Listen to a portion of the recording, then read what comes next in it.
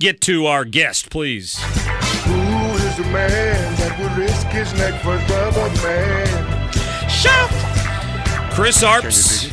I want to get back to this issue of flooding for a minute, but I do want to say that also in the short list there, I had a soundbite from Laura Ingraham, who said exactly what I basically said yesterday in my soapbox, is why the hell is the GOP cowering in the corner, sucking their thumbs, afraid of shutting the government down? And I'm going to talk to John Shimkus about that, the congressman, when I have him on next hour, because I don't know. You know, I'm sure there were people affected by it. But the last time the government shut down, I didn't notice. You know the only reason I knew it? Is the TV coverage of the monuments in D.C. where Barack Obama put metal gates up so people couldn't go to open-air monuments in D.C. to try to make a point. And it failed miserably. I don't know what we're afraid of.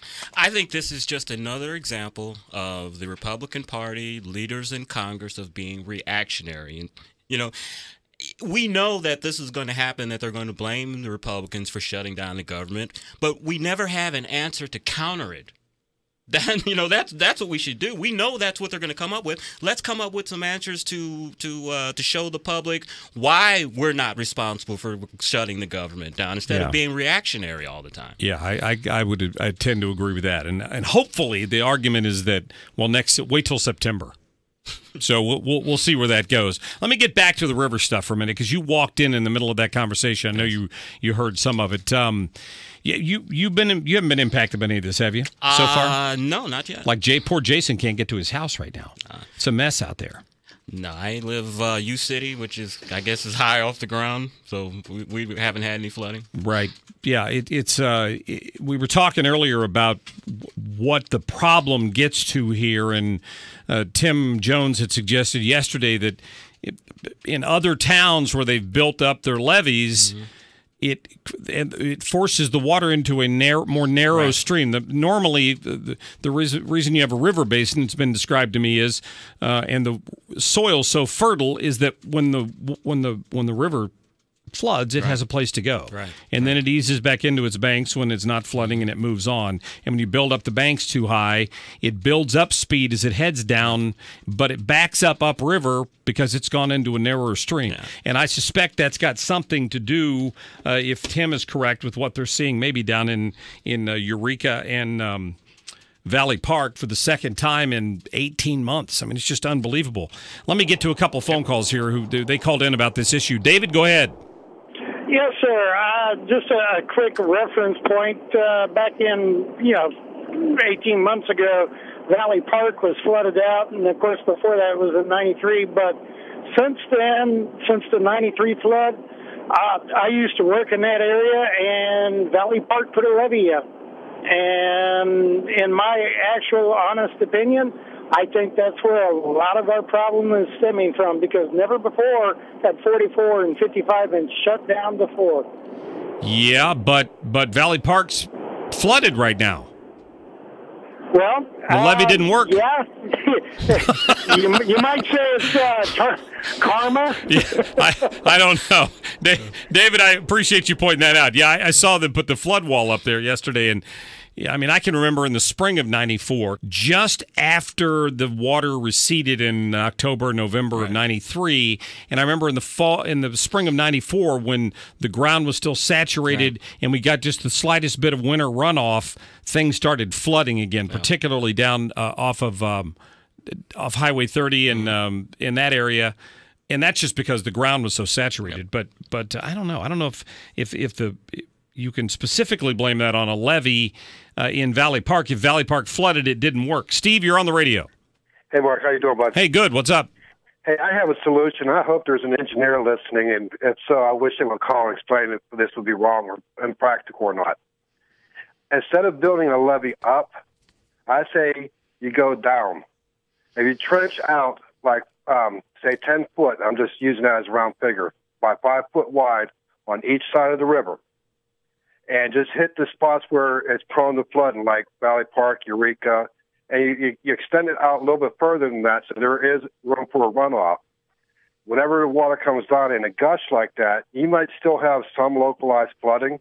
I mean, you're not going to stop all the water, but it will substantially lower the amount of flooding that there is, where the cleanup isn't as devastating, the financial cost isn't as devastating or whatever. I was wondering if there was a way they could do that and then, kind of work on a long-term project after they get something in place that they can look at and say, okay, well, this is doing this much. Maybe we should go a little bit further out or a little bit longer or whatever. And that's a way they could stop it.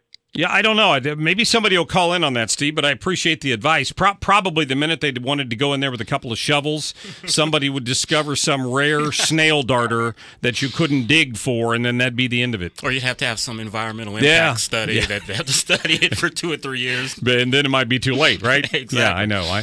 I can't believe that that wouldn't have been something that would have been considered before. But my experience with those levees is that they're built some distance from the river. I mean, they give the river room to spread out, but the goal is to keep it contained within that wider basin. And a good friend of mine, David Stokes, is the executive director of the Great Rivers Habitat Alliance, and he has become basically kind of an expert on flooding and the river. And the two reasons he says that we're having all this we're having 100-year floods every 2 years, is because one is all of the development that's been done on these floodplains, and two, he says these different communities up and down the river are cheating on the levees that they can build. Okay. They may have like 10 foot is a levee, but they're cheating and raising it up to 12 and 13, 14 feet to help their communities. But downriver, that's flooding the other communities. So those are the 2 points that he's made. That he feels that's what's causing this. Right. Yeah. It could be. Let me get to a couple more phone calls here, since this topic seems to be what people want to talk about. Richard, welcome to the program. Hello. Hi there. Yeah, I've lived in Eureka since 1958, and I can tell you that this river floods. It's flooded always. But yes, we've had some astronomical floods here. The biggest thing is all up and down the Merrimack Basin. Everybody's going west. There's a lot of building. They're building shopping centers. They're building more subdivisions and developments and paving over ground, which increases the runoff. Right outside of Eureka here, they put in a big development over in Jefferson County. Now, that didn't impact us, but it certainly impacted downriver.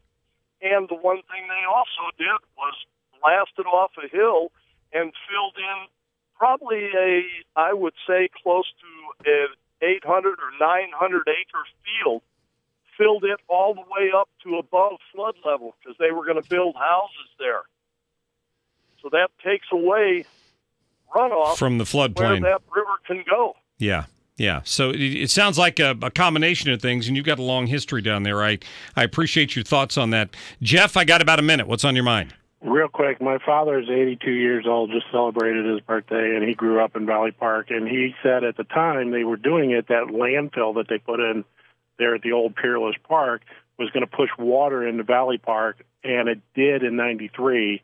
And so they had to build a levee, and he's always said there's nowhere for that water to go. Everybody keeps building up around those rivers, and then whoever's got the low space is going to get deluged. That's an interesting perspective on that, going back a number of years, Jeff. Thank you for that. I'll tell you what, let's get to a break real quick. Chris Arps is my guest. He's going to stick around with us for the next segment, as usual, on this Tuesday. 314-969-9797. At the top of the hour, we've got Congressman John Shimkus, who's going to check in with us as we talk more about a potential health care vote, and they're on the air with the White House press briefing even as we speak. So updates on all of that. Stick around to the Mark Cox Show. This is the Mark Cox Show.